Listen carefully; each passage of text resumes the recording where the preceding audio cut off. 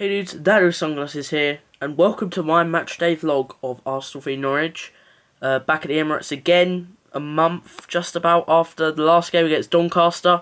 Hopefully the game isn't as boring as that, and this vlog won't be as boring as last time. It's going to be a lot shorter, because I've shown a lot of the stuff that I wanted to record, so it'll basically just be today, atmosphere, the actual game itself, goal reactions, team reactions, so the vid will hopefully be about 10 minutes long. Predictions for today: I think Wenger will play a team full of more youth players again. I think Holding's probably going to play. I think El Nenny's going to play. I'd probably say Giroud's going to play because he didn't play the other day. I'd say Jack would play as well, because there's a couple of days until the next game, so if he's playing in the Premier League, he'll have a bit of time to recover. Although he has been playing a lot of games, but you see what he did: 20 minutes, assist on Sunday. So hopefully he can help again, and if he scores a goal, well, that will just be brilliant. As I was saying, I think that we'll probably win, but Norwich are in good spirits. They beat Ipswich 1-0. At Portman Road, I think it is. So I reckon they'll be in good spirits. But again, I'd probably say that they would have had to drop a few players, because no matter what league you're playing in, if you have to play again 2 days later, especially when you're a lower league team as well, against a big team like Arsenal, even if we're putting out our smaller squad, yeah, our B squad, yeah, I think it's going to be hard for both of us. Mainly for them, because yeah, they put out their best squad practically. I still think we'll beat them 2-0 maybe. So without further ado, let's go. And I always try and do this thing with the camera boom thing, so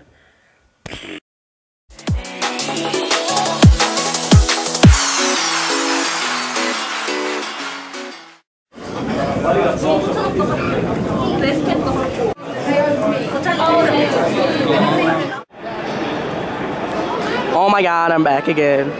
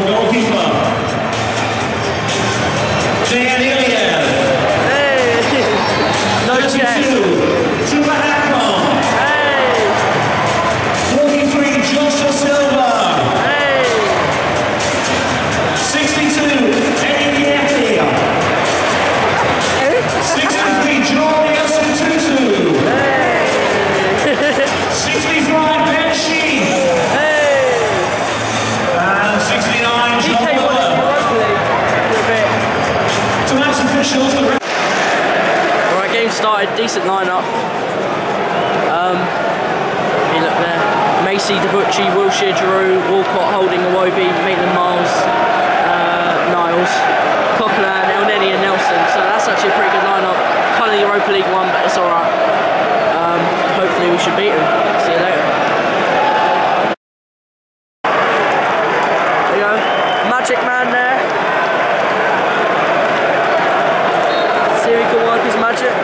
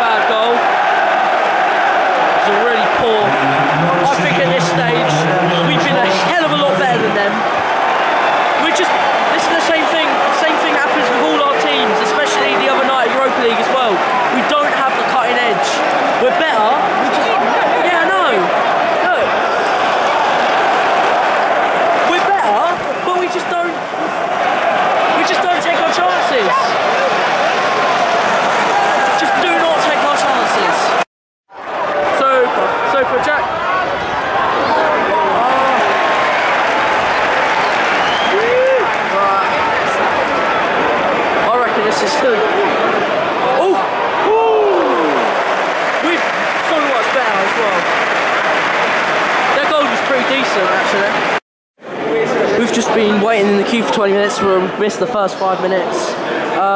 Overall, terrible defending for the goal.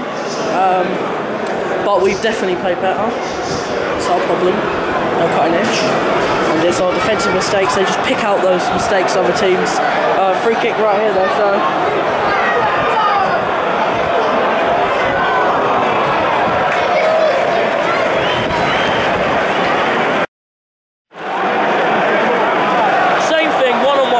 Again, but it's got a free kick. He dived, but at least it's broken it up, so it hasn't been a one-on-one. Still much better, but look, it's just ridiculous.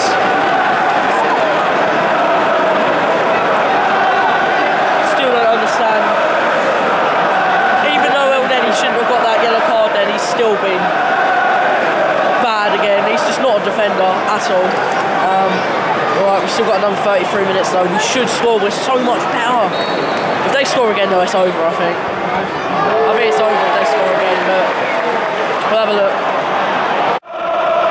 Still just really poor, no atmosphere. I think there's been like one song this entire half.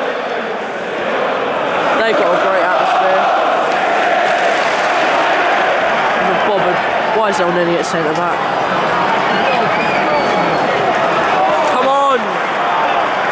Poor sideways always, it's not working. No one's big enough to pick up the crosses. So that changes now. No, of course it doesn't.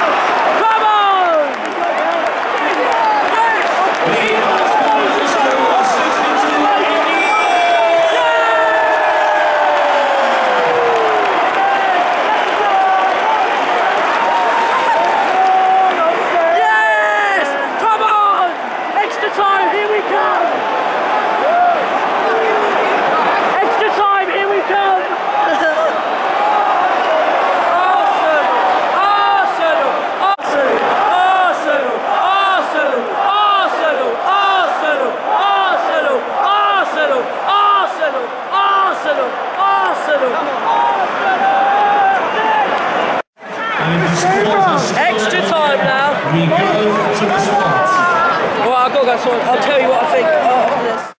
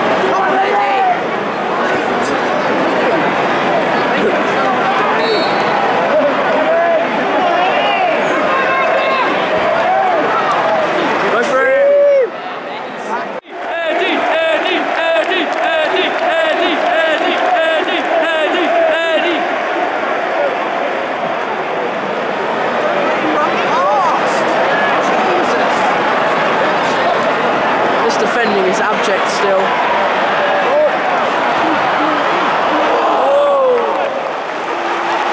Abject though. A lot.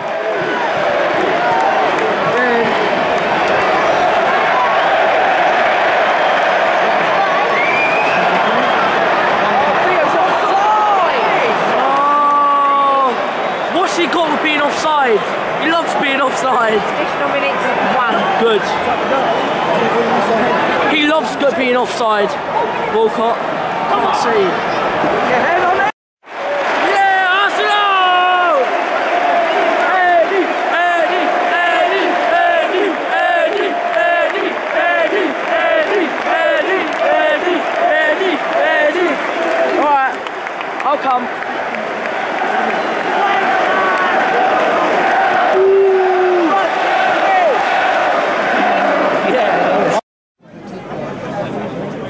I'm not going to.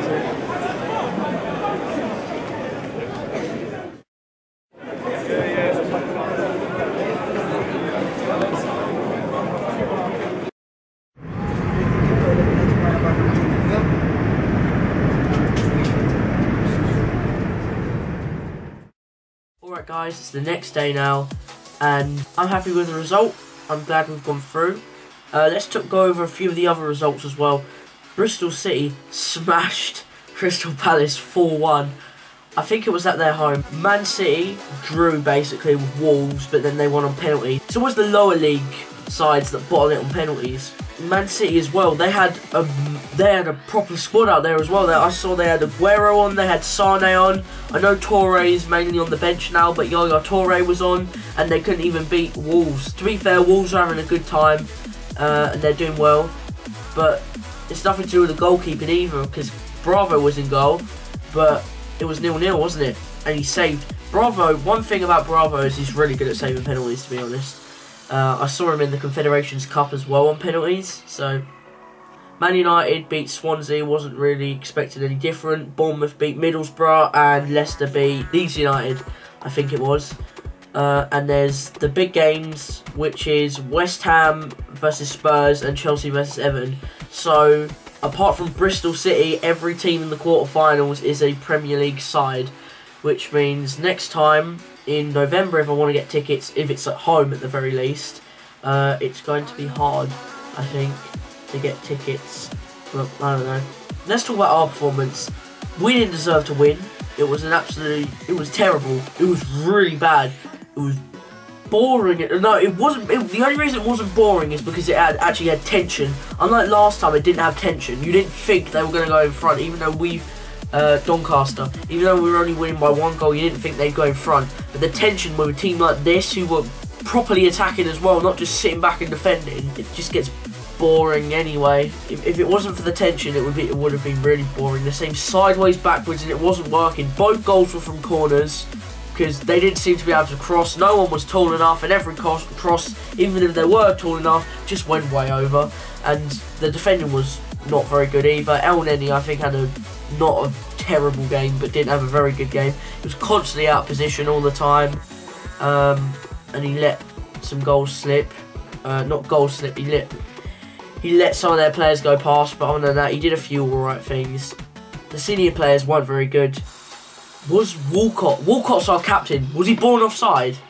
I know I just stole that from whatever Arsenal fans TV, but yeah, it's true. Was he born offside? How many times is he going to be offside? I don't think there's a game this season that he's played in where he hasn't been called offside, like maybe 3 or 4 times at the very least. That's just ridiculous. And him alone, he's always offside. Now I don't even completely understand the offside rule. I do have a basic concept of it, but one thing I do understand definitely about it is that offside is bad. Do not be offside, and he's always offside. Reece Nelson had an alright game, but he got subbed off, and then our hero Eddie came on. But yeah, he had a really good performance last night. I'd say, even though he wasn't even on the entire game, he was the best. He was the best player, definitely. How many runs he made? Akpom was alright. The youngsters just what's the word for it? Have shown up the senior players, because Drew, I know he scored that goal last week, but Drew has really underperformed recently. I think he scored 3 goals this season. The goal against Leicester and the penalty, yeah, because he still couldn't get to 100, and the 100th one was a penalty. And then that goal last week, 3 goals. And it was good Wenger didn't put him on Sunday, because he just isn't performing at the moment, really. It was a great goal. We see what he can do, but he's just not doing it at the moment.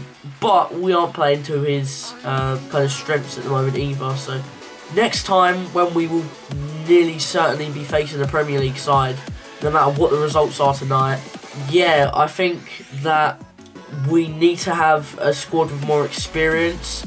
I think we could do with some experience, like Mertesacker. Don't play fucking El Neni out of position again. In fact, don't even put him on. He's fucking shit. Get Walcott off. Play, instead of putting Walcott there, how about you put Reece Nelson further up the pitch? That might work. Give Eddie a chance, but also you need to have some more senior players that are actually going to work. I think maybe even putting someone like Ozil or Alexis on, or even Ramsey. Ramsey could even work well. Even Xhaka. Yeah, we need more strength, mainly in defence and midfield. But the thing is, with the defence, there's nothing we can really do about that at the moment. But I don't know. We definitely need to sharpen up. And now this is probably gone on for 5 minutes. So I have to edit this for ages. Anyway, thanks very much for watching, guys. I hope you enjoyed the vlog. It's a bit longer than I thought, but thanks very much for watching. Peace the hell out. I am not a whore. I am not a whore.